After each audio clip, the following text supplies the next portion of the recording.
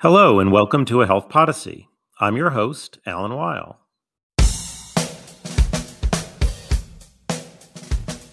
Finding access to mental health services can be challenging in the United States for a variety of reasons.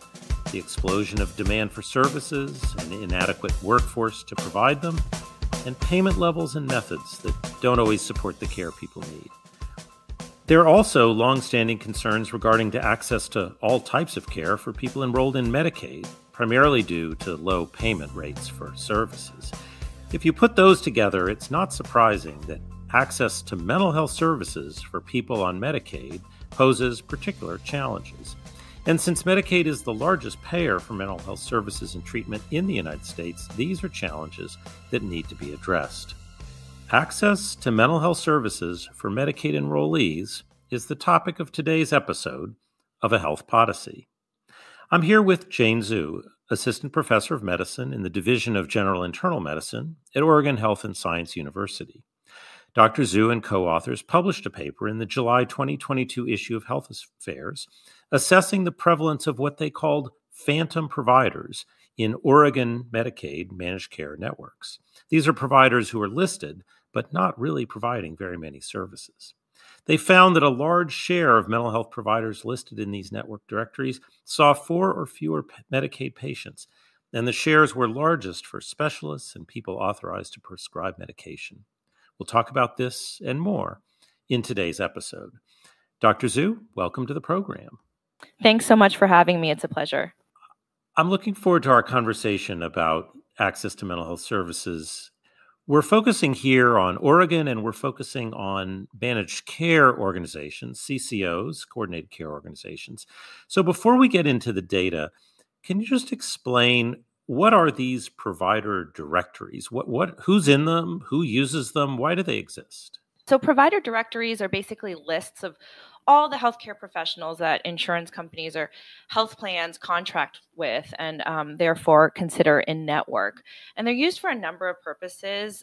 So health plans and insurance regulators often use provider directories to monitor the adequacy of a network, or in essence, if a network provides sufficient access to care. And consumers also use provider directories to make healthcare decisions. For example, they're finding doctors that accept their insurance, for finding doctors that are in their area and close by. And in some cases, consumers use provider directories to decide which health plan to enroll in. For example, if you have a specific health condition or you see a specific doctor, you may want to make sure that your health plan covers these services or that these particular individuals are in network for your plan. So these directories are important for patients and they're important for regulators. You looked at the directories for CCOs. Now, probably most of our listeners are familiar with managed care organizations, HMOs. The CCO term is specific to the Oregon Medicaid program. Can you tell me a little bit more about what a CCO is and how it is similar and maybe different from the managed care entities people are more familiar with? Sure. I'm sure your listeners know, Alan, that most Medicaid enrollees are now part of Medicaid managed care plans. And the CCO in Oregon is essentially a version of that. So CCO stands for Coordinated Care Organization, which is a local network of providers that provide Medicaid enrollees with physical health, behavioral health, dental care services. Back in 2012, Oregon reorganized its Medicaid program and established these CCOs to provide really comprehensive integrated care for the Medicaid population here. And they're locally governed. They're accountable for performance-based metrics and quality. And so in some ways, they're like a blend of Medicaid managed care organizations and accountable care organizations.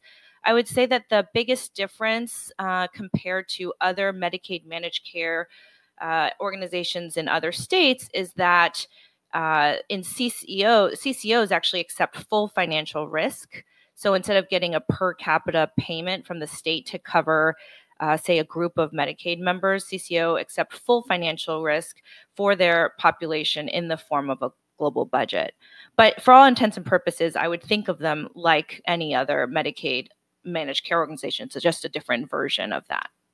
And there's one other dimension that might be of interest because you mentioned at the outset that people can use the provider directories to select plans. But if I understand correctly, the CCOs in Oregon are geographically there's one per area. Sorry, I should have a good word for that. They're geographically distinct. So actually, where you live determines which CCO you're in, and you can't pick among them. Is that right? That's right. So in Oregon's Medicaid program, the CCOs are what we like to say regionally organized or locally organized. And so they're definitely distributed in a particular geographic manner. And so in this particular program, enrollees don't necessarily have a choice in terms of what plan they're enrolling in. But I'd have to add that in Medicaid, probably these provider directories may be even more important for a few additional reasons. For one, there's good evidence to suggest that Medicaid participation is lower, as you mentioned in the outset of the program, especially amongst specialists and even more so amongst mental health specialists. So Medicaid enrollees need to find a way to access providers that will accept their insurance and are available for care. And these numbers are, few and far between to start with. And then the second reason I think these provider directories are important for Medicaid beneficiaries, even if they don't have the ability to select their own plans, is that for many reasons, including cost of care and the way that the program is administered, Medicaid beneficiaries most often don't have the ability to access care out of network like others in, with the commercial coverage might be able to. Okay, so we've set the stage very nicely regarding the importance of these directories, but let's start getting into the data. You looked at whether or not people who are listed as providers in these directories were actually providing care. We're not going to go through all the methods in the paper, but why don't you at least explain the overall approach you took to try to differentiate between whether someone's there on paper and whether they're there in reality? Our analysis was focused on, as you mentioned, mental health delivery. And so we focus on a broad swath of providers that deliver mental health services, including primary care providers like myself, mental health prescribing providers like psychiatrists and mental health nurse practitioners, and then non-prescribing mental health specialists, which include therapists, psychologists, counselors, social workers. They actually deliver a lot of mental health services to this population.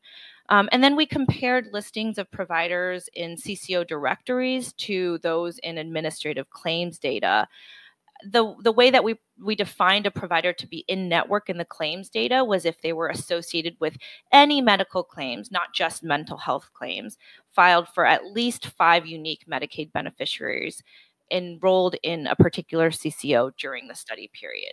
And so in comparing these listings of providers in directories to empirically constructed network level claims data, we found that overall, 58% of all providers who deliver mental health care saw few or no Medicaid patients at all over the study period, and that this discrepancy was highest amongst mental health prescribers. So amongst that particular group of providers, approximately 2/3 of those listed in provider directories saw few or no Medicaid patients in our study period. Okay, so I just want to pause here before we take these data apart. What you're telling me is that if I'm enrolled in Medicaid in Oregon and I need some mental health services and I pull out the directory, that on average, about half the time, someone's name I find in there is someone who sees basically no Medicaid, maybe has one or two claims. And that and we'll go more into depth here for some of the other categories, but the numbers can go up above that for some particular needs I might have. So this is just a huge gap between what I think I'm going to have access to and what I really have access to. Am I reading the data right here? Right, that's correct. So, I mean, that's the main, I think, takeaway for me, at least. It was that this is a really large number of providers who are not actually seeing Medicaid patients, in the claims data. And conversely, if you sort of flip the result on its head, what this is suggesting is that only a third, approximately a third of mental health prescribers, for example, are actually seeing patients, more than 5 patients in a given year. And so I think I'm glad you mentioned that there's sort of two sides to the coin. One is that there's some people seeing almost no one, but the other side is that there's some people seeing a whole lot of folks. And does that make up for the problem? Do you say, well, it's okay that we're missing half of the providers because these other folks can pick up the slack? Would that be a reasonable conclusion?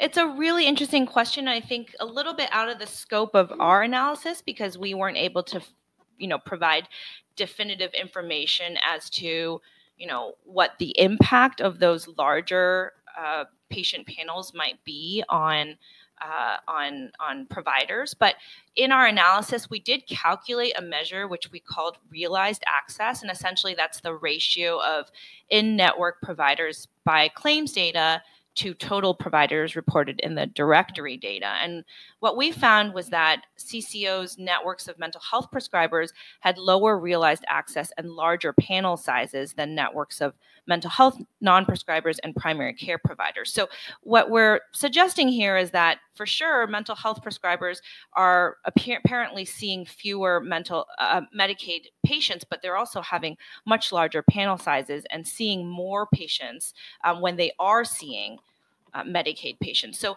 the ultimate impact of that burden on issues like, workplace burden and retention and attrition amongst providers is less known and is probably outside the scope of this analysis, but definitely related and very important to study.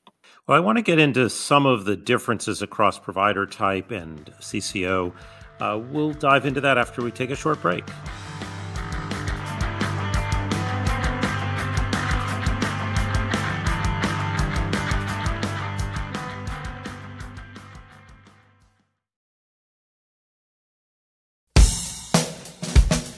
And we're back. I'm speaking with Dr. Jane Zhu about what are called phantom networks, the fact that there are people listed on a provider directory who aren't really providing any care or not very much of it. These data come from Oregon, but the story is certainly one that needs to be understood around the country. Before the break, we went to sort of the high-level findings about the large share of providers who really aren't delivering much care. But you did note, Dr. Zhu, some variation across provider type. And for those who aren't closely aware of the different roles that different providers play, can you say a little bit more about prescribers, a little bit more about primary care versus specialty, and how your findings vary across those? And then maybe we can also talk a little bit about the differences across the CCOs, because there are, about 15 of them in Oregon, and they don't all have the same results here. I'm a primary care physician myself, and what I've sort of become over time is essentially a de facto mental health provider.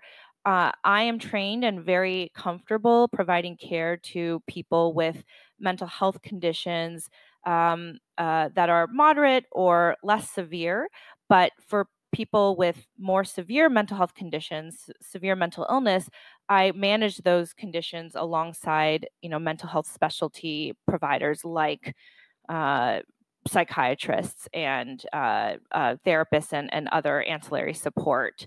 And so the way I think about mental health services provision in this country is that, primary care providers typically represent sort of the foundation of a lot of general care. We do take care of mental health conditions, but we often do that in conjunction with our specialty colleagues.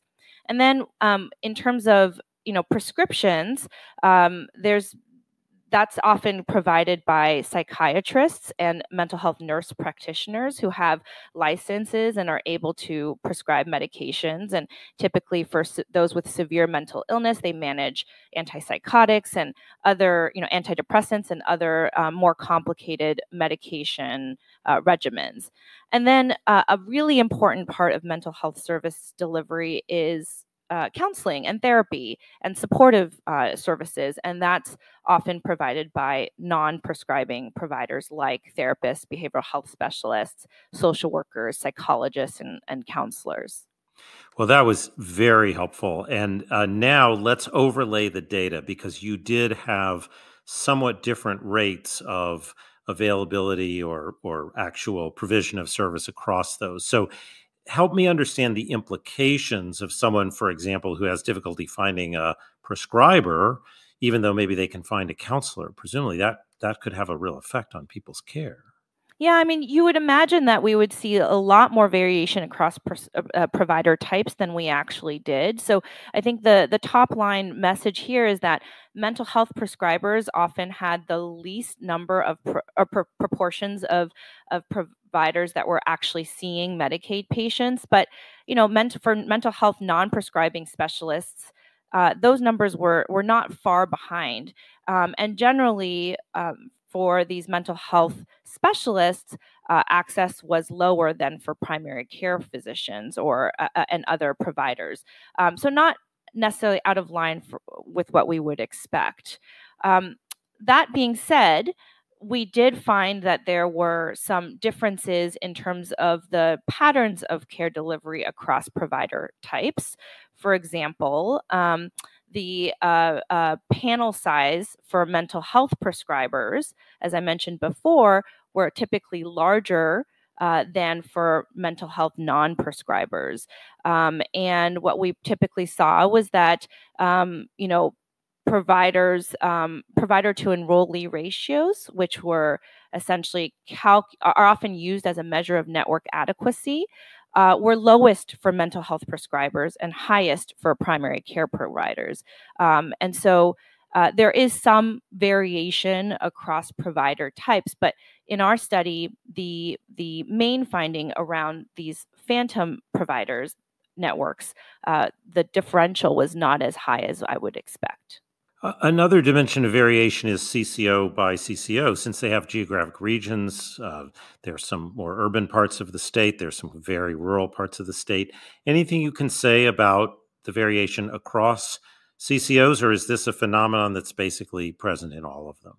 Yeah, there was wide variation that we saw across CCOs in the degree to which their provider directories reflected access care in the claims data. And, there's probably some justifiable reasons for variation across CCOs in terms of the numbers of providers and the composition of their provider networks based on rural urban geographies and supplies that are inherent to those geographies of provider types.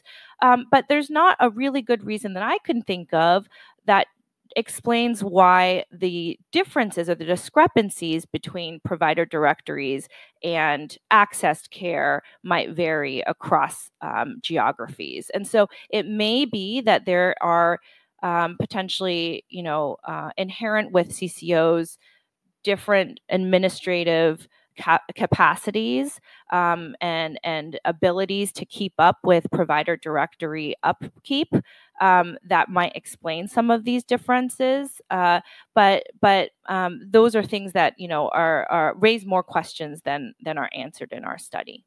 Right. This does raise questions, and you could imagine that this is sort of a source of frustration. Certainly, as a patient, you're going through directory trying to find someone, and it gets old calling numbers and finding out people aren't taking new patients. That's a frustration probably many people have had, whether they're on Medicaid or any other type of insurance. But beyond the frustration, what are the concerns that come to you based on these findings, and what do you hope policymakers will do about maybe not just this one study, but this one in conjunction with others that give some insight into the gap between what's listed in these directories and what care is actually available? Yeah. So, as I mentioned, I'm a primary care physician. And so I think I see these findings of our analyses played out in real time often. When I refer a patient to psychiatry or to counseling because they have really severe mental illness or conditions that I can't manage personally, they come back to me repeatedly because they're unable to find a provider who's willing and able to see them. And I refer them to provider directories all the time. And the inaccuracies really play out in terms of delays, interruptions in care, foregone care. And those barriers can have lots of important clinical implications for people with mental health conditions. So the primary concern I think raised by our findings is around the accuracy of provider directories. There's been tons of studies that have relied on audits and secret shopper approaches that have found provider directories to contain lots of inaccuracies around contact information. So non-working telephone numbers, wrong addresses, etc. But when we traditionally have talked about the accuracy of provider directories, we typically haven't included a definition that includes who in these directories are actually seeing patients. And the fact that we found so many of providers listed in directories to be seeing so few patients is concerning, I think, for regulators who are relying on this information to assess network adequacy. And as I mentioned before, certainly concerning for patients. I would say that potentially a second concern that our findings raise is that a small set of providers seem to be delivering most of the care in Medicaid. And this is something that you alluded to earlier, Alan. I think these findings are in particularly consistent with a recent study that was published in Health Affairs by Ludomirsky and co-authors that our study follows. This point is, I think, important because Medicaid has a really hard time getting specialists to participate in health plans. Providers experience large or high turnover or churn, and yet demand for services is growing. And so the implications here is that if one provider has a large panel of Medicaid patients and they burn out and decide to leave, this likely has really important implications for care continuity and delivery. So I think when you talk about policy implications, following from what I just discussed, I think there's a few. Just to dive right in, I think that network adequacy is and the ways to regulate and monitor that comes up as a big topic. I think in general, network adequacy seems like a pretty intuitive concept. Essentially, we want people to be able to get the care they need when they need it. But in reality, it's been really nebulous and difficult to operationalize. And lots of state Medicaid programs are all trying to come up with their own standards and ways to monitor this.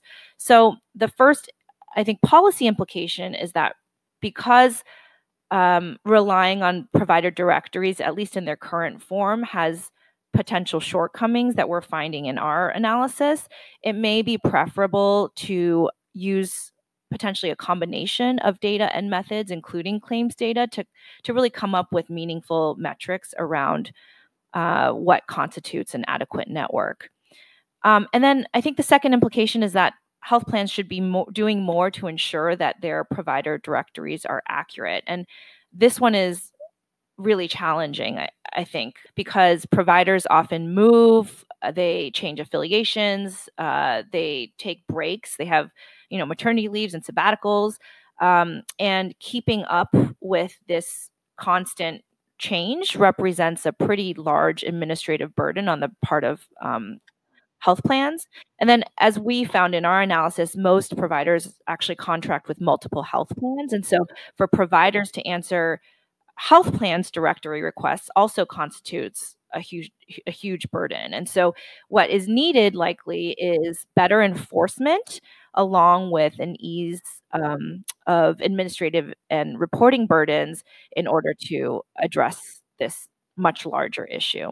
Well, I appreciate the comprehensive reflection on the policy implications. And one of the things I've liked about this conversation and reading your paper is that it's clearly shaped by your own experience as a clinician And we really do need to approach these policy matters not just with a look at the data, but look at how care is actually delivered and who's delivering it, and the barriers clinicians and patients run into in trying to deliver good care. All of that makes its way into this paper and makes it enjoyable to have a conversation with you. Dr. Zhu, thank you for the work you've done here, your focus on such a critical topic, and for being my guest today on A Health Podyssey.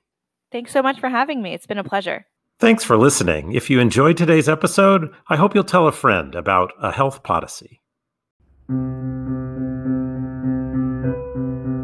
Health Podyssey is produced by Health Affairs, the leading journal for health policy research. The team behind the show includes Patty Sweet, Jeff Byers, Julia Vivolo, Sarah Kolk, and Sue Ducat. Like the show? Subscribe to A Health Podyssey on Apple Podcast, Spotify, Stitcher, Google, or wherever you listen to your favorite podcasts. Thanks for listening, and have a great morning, day, or evening.